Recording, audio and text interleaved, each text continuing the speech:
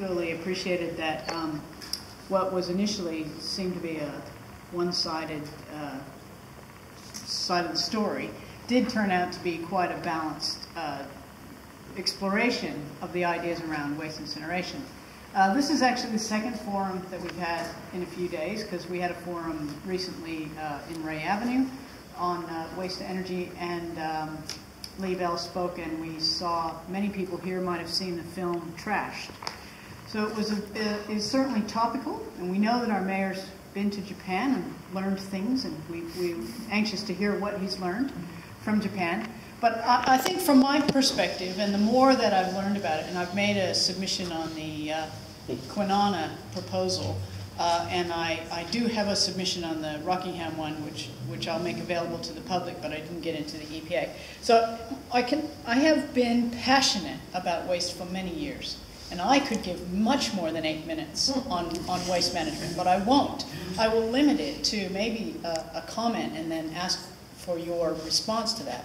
And basically, it's hinged around what Peter said about incineration being part of the integrated solution. Now, where I'm at in my thinking, and I don't know, many of you might be in the same place, I just see that we are creating a monster. I think that by incinerating, by creating this market for waste that is then incinerated, we are foregoing other opportunities for what we can do with waste. And it is such a, and the reason why I call it a monster is because it has a great big appetite for waste. And so anything that we might do otherwise, like diverting waste away from incineration, will be harder because there'll just be less of it, you know. So we're actually stifling the market that I thought Adam started to explain about, that innovation and entrepreneurialism with waste that we would like to see, you know, as a more creative solution to this. So I was concerned about the couching of this incineration as a part of the solution, because I see it as taking us down a path and ruining the opportunity for all the other potential paths that SMRC, for example, has worked really hard to capitalize on. And the concerns that I still have about incineration are the emissions. I want to know what's going up that stack and what's coming out in the air. Because having been, you know, a member for South Metropolitan Region and witnessed closely what's happened with Coburn Cement and the stack and the difficulty of controlling what goes up, something that's being burned, you know, what goes out into the atmosphere once you burn something. It is quite a complex and terrifying problem for children, you know, in my region. And so I am deeply concerned about the emissions when we burn waste, and particularly when we don't separate it. So the idea of separation, love it. I still haven't heard the details on how Kwinana is going to separate, and I don't know the details of Rockingham. So if you wanted to address separation of waste, that would be helpful. And then market, I've discussed. I don't want to create a market for something that we don't want to give future generations. And then thirdly, the opportunity cost, you know, of the other things that we might be able to do with our waste. So those are some of the concerns I know I've heard from my constituents, and the concerns that I still have about going down the road of incineration. Thank you, Lynn. Who wants to? Peter, maybe you were mentioning that. You know, why don't you go first, and we'll let others. Yeah, more than happy to, because a lot of what you're talking about, Lynn, of course, is a policy setting framework. Where does the state want to go to it? Tackling each one at a time. Do we just want to feed the monster? Do we want to create more of these and feed the monster? I've been around the world and certainly looked at what other communities are doing, and once they've got them in place, they're less worried about that, and they've got their other programs in place. However, as I was indicating beforehand, if you look at the Germany example, Germany looked at their waste production in the 1980s, and it was going up like this. So their response to it was to extrapolate that out to there and not think about anything else. And they built something like 56 waste-to-energy plants in 10 years. They just put them all in. And then they discovered that the waste started coming off. And so now they've got plants which have got over capacity because they've built so many. My message in here in Western Australia is do not do that. I'm saying we have to get policies into place to get Adams type stuff happening. We need to look at the best practice in what we're doing in composting so that we actually finish up with a product that is usable. Get all that stuff happening, but don't build the waste to energy plants up so that you take this landfill out straight away. Build them up over time, get the policy settings right, which is your job, and then as we come down, we'll be 10 to 15 years out, the plants will be paid off and you can shut them down, if you can get to zero in that time frame. So that's where I'm at with it, is I'm agreeing with you that we don't want to chunk up the waste to energy plants and then sit back and say what a great job we've done, because we haven't. And then create more waste to feed them. Yeah, we'll feed the monster. Or we go, you know, look what's happening in New South Wales at the moment. They had 5 of the aerobic digesters and anaerobic digesters. They've had to shut most of them down. They lifted their landfill levies up to a point where landfill is now $350 a tonne. What does Queensland do? Queensland took the landfill levy off, and so New South Wales is now transporting their waste up to Queensland to put it into landfills in Queensland. How dumb is that? So that one point, anybody else want to comment on that? Probably a few points to make there, I suppose. My view is that strategy should come before the infrastructure.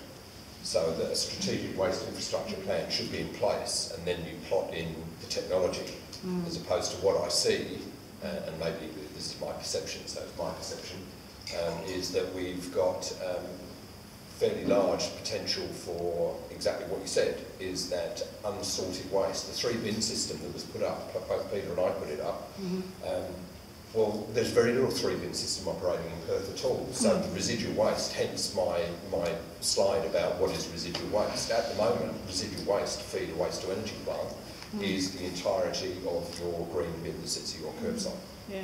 So I would like somebody to explain to me, I only ask it as a question, so if that's the feedstock and 60% of it is recyclable in some other form, and that's what you want to do in 5 years' time, well then you're going to reduce the feedstock that's coming to your plant. So I don't know how you accommodate that fluctuation. Because of what I was just saying, you don't build up enough plants to be able to take the whole amount.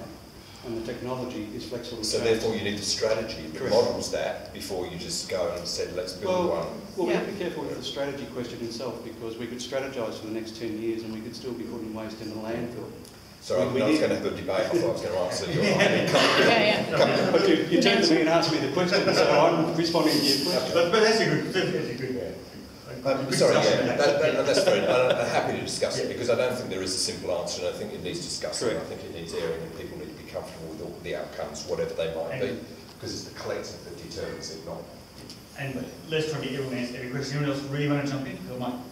Just one short point on residuals. The last point I'd like to make on residuals is that it follows on what you were saying, is that if we really look at what is the residual fraction in our waste at the moment, if we were to recycle to the maximum possible extent, we'd probably be looking at something like maybe 5, maybe 10% of the entire waste stream.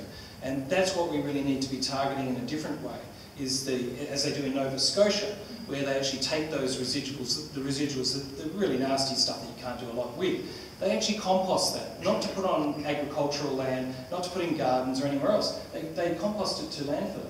And the reason why is because all the bioreacting agents within that residual material is already reacted out during the composting phase. So when it does go to landfill, it has absolutely minimal leachate, minimal odour, minimal methane gas release. You don't attract birds and vermin and so on. And that's what they've been doing in Nova Scotia for a while, where they've got their diversion rates up around the 70% mark at the moment. And they have a special facility that researches those residuals and then talks back to industry and says, hey, if you can't design this stuff so that we can't recycle or reuse or compost it, then it can't be on the market here. So there's an element of reflexivity about it, and actually talking back to industry about the products it's putting on the market. So that's, again, a sort of direction we should be looking at for truly residual waste. So with that, can I go to Simone? Because I think it's actually a really interesting question for state government. I mean, where's it seems that there's, I mean, I must say, I didn't invite the Waste Authority to be here, which is the state government body. The regional authority. I was going to be a bit more less blunt than that. There currently isn't anyone in the Waste Authority, which I think is part of the 40 that we're currently operating. Yeah, which is perhaps where I'll kick off. Thanks very much.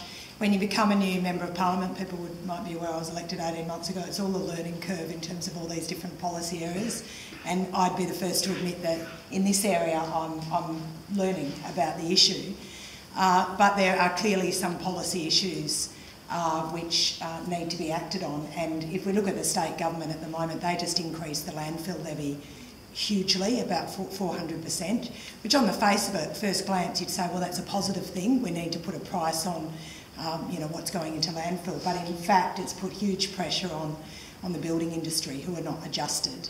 But worse, only 25% of that is going into, you know, waste management programs and recycling programs. So really, it was just a cash grab on their part. I'm interested, I've publicly acknowledged the City of Fremantle's position on the recycling on the no plastic bags. I think that's been a good thing, and I voted that way, and our party, Labor, voted that way in the state parliament.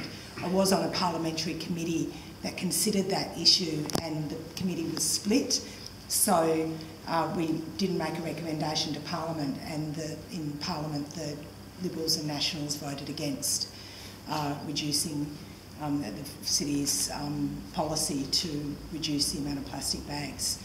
So now they've recommitted that policy issue, so that's good. I'm also interested in container deposit schemes. I just think that takes political direction and drive, and so I'm committed to that, and Labor is as well. On the question of waste to energy plants, my initial reaction is one of concern, although, as I said, it's a learning curve in terms of what's occurred in other places around the world. It seems to me, though, that we should adopt a best practice approach. That somehow we have to, as was said, we have to look at what our strategy is overall, but we do have to balance that, and I guess Adam from Government, I think your point was, you know, the policy is one thing, but the reality of industry is that they don't just sit back and wait and then kind of step up to the plate. That's all a moving feast. So we do have to respond to where business and industry is taking place, and that's a very live debate, as we can see, is occurring. You know, in these two plants, we've got Hazelmere going on at the moment, a plant that's been approved, and a lot of people are concerned about the emissions that are taking place there. So yeah, it is an interesting one. I've got some concerns about where the state government is at in their commitment to trying to reduce landfill, increase recycling, do that in an intelligent, best practice way, and that's the challenge that we've got before us. Thanks, Simon. Good point. Now,